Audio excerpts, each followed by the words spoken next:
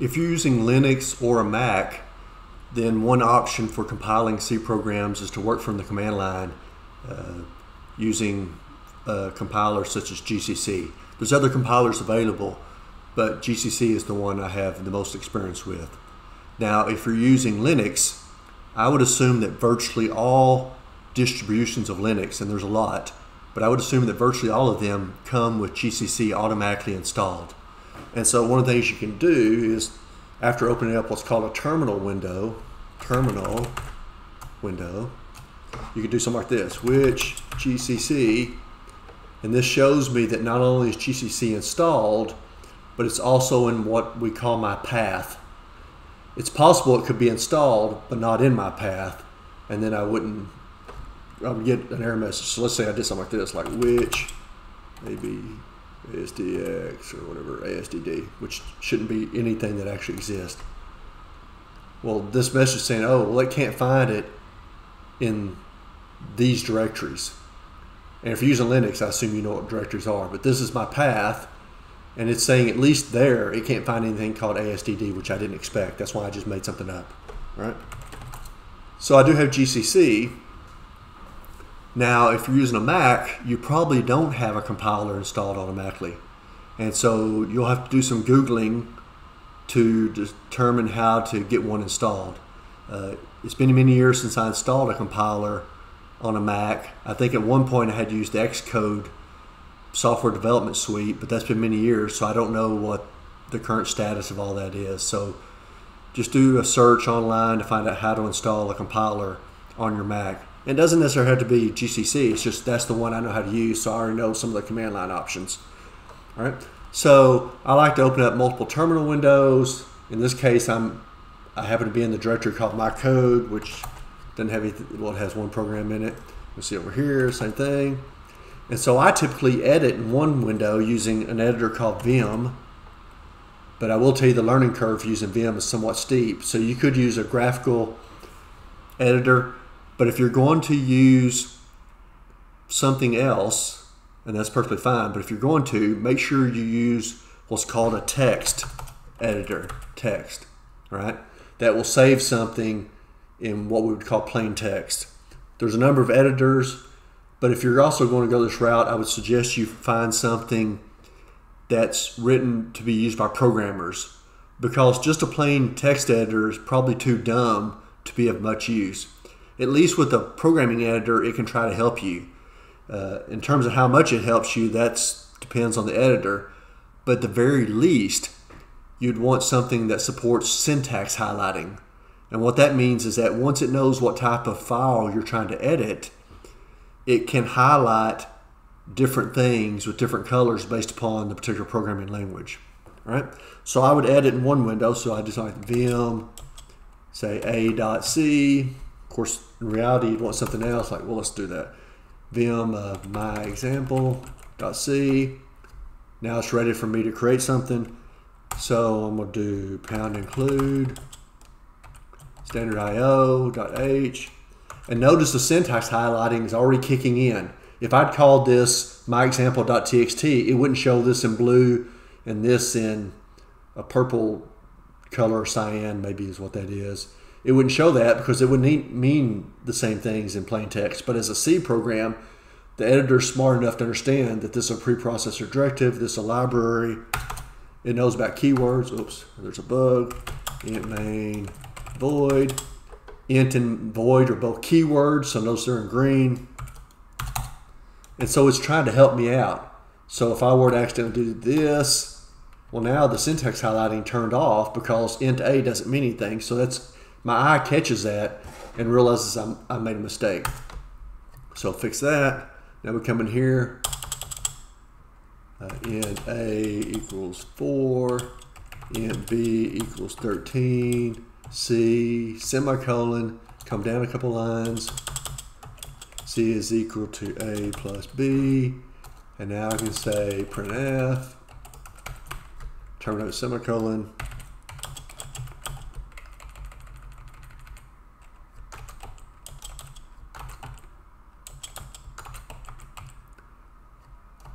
So I'm going to save this.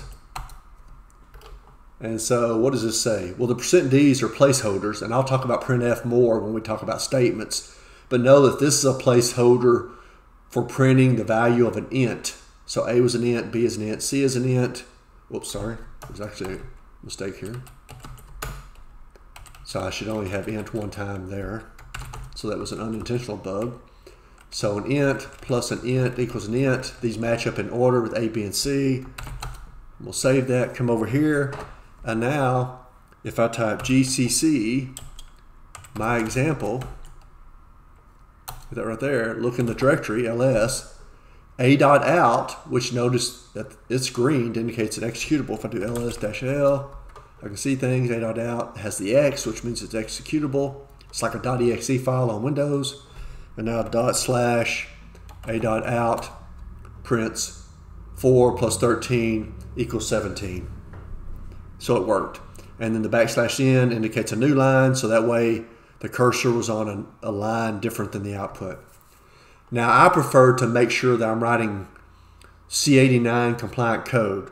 So I actually do a couple of other things. So let's go in here and change some stuff. So I'm gonna come down here and say int d semicolon. This is legal in C99 and above, and also C++ and Java. So if I go back to my list here, find my GCC, that compiles fine, runs fine, that's legal. Another thing that's legal is / as a comment style. This is a C99 style comment. Save that. GCC incorporates some features of the C99 standard, maybe all of them by now, I don't know. And if that's what you want, that's fine. But since I'm teaching the 1989 standard, I don't want to inadvertently slip in C99 or C11, which is a 2011 standard, or C18, which is a 2018 standard. I don't want to slip in things that are legal for those standards that aren't compliant with the 1989 standard. So I'm actually do something like this. So, and we'll come back in a moment and say what the a.out means. Or let's talk about that now. So when I compile that code, I got a.out. And that's my executable. And that's fine if you only care about having executable for the current program. The problem is I might have multiple C programs in the same directory, and when I try to compile each of those using the way that I showed here, each of those will be called a.out, but there can only be one a.out in that directory. So the last C program that was compiled will be associated with the a.out I have. So instead, I may want to have executables that are named after the C program that they represent. So if I do this instead, now I can put these in different order, but if I say -o for output and then say, for example, my example, and make sure you get rid of the .c there if you use tab completion that I did. This says compile this program, my example.c, but save the executable as my example. So when I do that, now I do ls-l, and now I can see my example, and notice the size, 12272, which is 12272 because they both represent the same thing. Now I can run it, and it runs, all right? But that allows me then to compile multiple programs. So for example, I had something called ex.c. Let's compile that, GCC ex.c-o ex. Now I can see I have something called my example, which is the compiled version of my example.c. ex is the compiled version of ex.c. They both can exist at the same time in the same directory. And that's potentially useful depending on what I'm doing, right? So back to making sure this is compliant for C89. So how do I do that? Well, I need to add a couple of things. I'm not going to worry about the -o, but I could. But I'm going to add this, -standard equals C89. You also could say -ANSI and then -pedantic. So now when I do this, and we actually want to do this, it gives me errors. So one, it tells me that, oh, you can't use / as a comment style if you're using what it says is C90, which is equivalent to the ANSI C89 standard. But it also doesn't allow me to declare variables except at the top of a block. And the top of a block is a set of curly brackets. So when I said I declared these variables and then I start doing some things and then I try to declare another variable int d, it tells me that's a mistake by setting this right here. So both of these are required to get all of the C89 standard elements. All right, so let me take this line right here, move it up, and let's also move the comment down. We'll say that again. Now I'm going to compile it. Let's clear the page. Compile it. Notice now that the only error is that I'm using a C99 style comment style because I moved the int d up at the top of the block. There could be a blank line in there. Oops, sorry. Or a bunch of blank lines if I want. That's fine. It doesn't care about the blank lines. It's the fact that I'm not doing anything between these variable declarations and this variable declaration. So this is all legal now. Now, do you want to type this every single time? Well, no. I mean, I don't actually do this every time. What I end up typing is, you'll notice I'll type C89 in my examples. Well, what I've created is called an alias. So alias C89. And you can see what I've defined is whenever I type C89, it actually puts in GCC-ANSI, or I could have said dash standard equals C89 space dash pedantic. It does all this for me every time I type C89. And I have a file called .aliases, and then I source that file. So if you want to do that, because otherwise when I log out, it would lose this. I could type this on the command line, this right here. Copy that. Each time I logged in, I could do this and then it would work.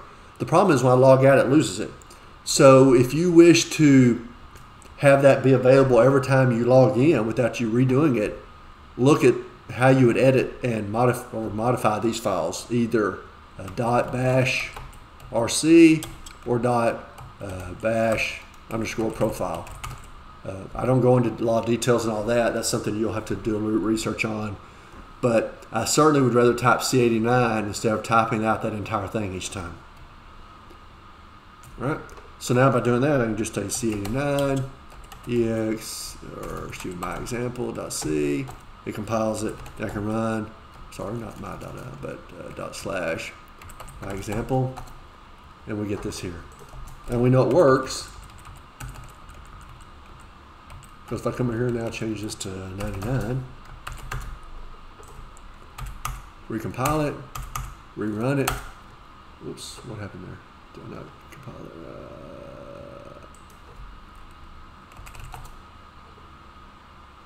Oh, sorry.